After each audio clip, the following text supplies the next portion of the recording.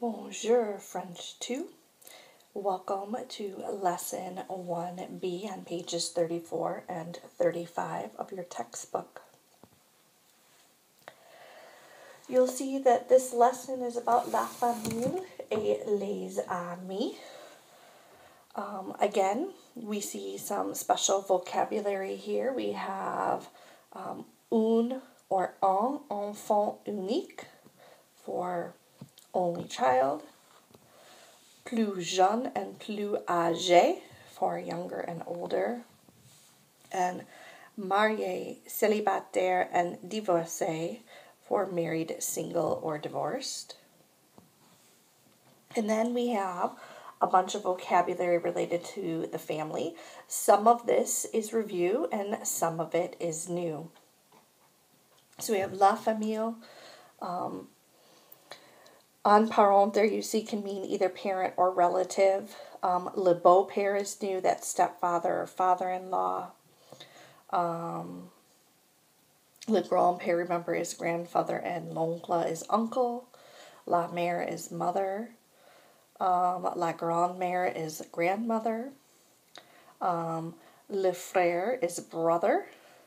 Le cousin is a male cousin. La sœur is sister. La petite fille would be granddaughter. La cousine would be a female cousin, and la nièce is a niece. For les amis, again, you've had un copain, une copine, un copain, une copine, un camarade, and une camarade, un voisin and une voisine. The differences over here, le meilleur ami, le meilleur copain, that would be the best friend. And same thing here then for a female best friend, la meilleure amie or la meilleure copine. And then we have generic words for people. So une personne would be a person, and les gens would be people plural. Notice that une personne is always feminine, even if it refers to a male person. And des gens is always masculine plural, even if it refers to a group of females. So we're going to take a look or take a listen and see what our textbook has for this information. B. Vocabulaire. La famille et les amis. Écoutez les dialogues. Premier dialogue. Tu as des frères et des sœurs? Non, je suis enfant unique. Deuxième dialogue. Tu as des frères et des sœurs? Oui, j'ai un frère. Comment s'appelle-t-il? Il s'appelle Philippe. Est-ce qu'il est plus jeune que toi? Non, il est plus âgé. Quel âge a-t-il? Il a 17 ans. Troisième dialogue. Tu as des frères et des sœurs? Oui, j'ai une sœur. Comment s'appelle-t-elle? Elle s'appelle Véronique. Est-ce qu'elle est plus âgée que toi? Non, elle est plus jeune. Quel âge a-t-elle? Elle a 5 ans. C. Vocabulaire. La profession. Écoutez le dialogue.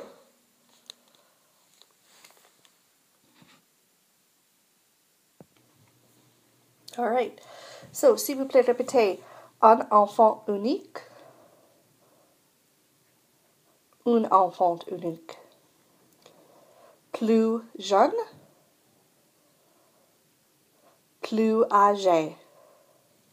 Again, with âgé here, this E we add if the person or person you're describing is feminine. S'il vous plaît, répétez. Marié, célibataire, divorcé. S'il vous plaît, répétez la famille, un parent, le père, le beau-père, le marié, le grand-père, l'oncle, la mère, la belle-mère, la femme, la belle-mère, la grande-mère, la tante, un enfant, le frère, le demi-frère, le fils, le petit-fils,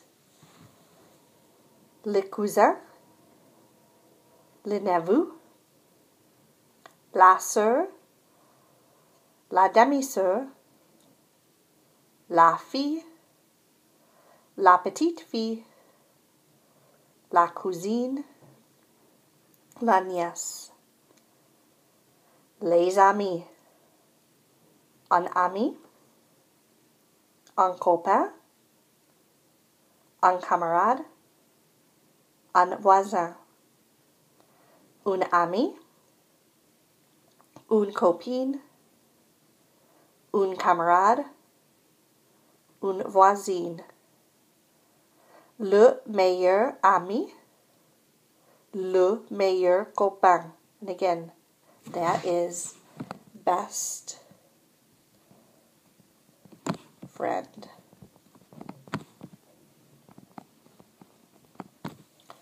La meilleure amie, la meilleure copine. Les personnes, une personne. Les jeunes. And then again, this supplementary vocabulary. We have un fils unique, une fille unique, le frère aîné, la sœur aînée, le frère cadet, la sœur cadette, veuf, veuve, le parrain, and la marraine. Again, in France, it's quite common for people to have godfathers and godmothers. So, again, some of this vocabulary was new, some of it was review. Your homework is on page 35, exercise 5. La famille Moreau. Lire, écrire. Lisez le texte suivant, puis, sur une feuille de papier, établissez l'arbre généalogique de la famille Moreau. And you see pictures in your textbook of these people, and then in kind of a little orange box are some sentences that describe these people. So the directions here, the title is The Moreau Family. It says, read the following text, then, on a piece of paper, establish the family tree of the Moreau family. So those statements in French in the orange box are so that you can make a family tree. So like a family tree, my family tree would look like my dad. Okay. And we'd say my dad was married to my mom. And they had Mrs. K. And they had my brother, whose name is Jamie. Okay, so this is the type of thing you're going to do. And then I'm married to my husband, Jim. And we have 2 children, Jarek, okay, and so forth, okay? So this is the type of thing that you're going to draw based on what you see in that orange sentence there, okay? Once you have drawn that family tree, okay, then you're going to kind of move on to the next part of the homework or of this exercise, okay, which, okay, is part A. So part A says Sur la base de l'arbre géologique que vous avez établi, déterminez si les phrases suivantes sont vraies ou fausses. So this is now saying, on the basis of the family tree that you've established, determine if the following sentences are true or false. So for that part, you can just write the number and either the word vrai or faux.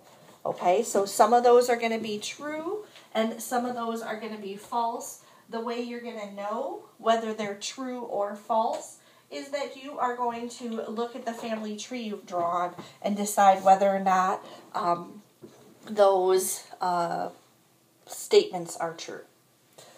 For part B, it says, expliquez la relation familiale qui existe entre les personnes suivantes. So these directions are saying, explain the family relation that exists between the following people. So the example there we have Françoise and Monique. Okay, and when you finish out your family tree, you should see that Françoise is the daughter of Monique. Okay, so you're going to say that in French, and you're going to write that really in French. So Françoise est la fille de Monique. With these, it's always who is the first person to the second person. So for this part, you'll be writing complete sentences in French using that vocabulary that is in this part of the lesson about families. Au revoir. À demain.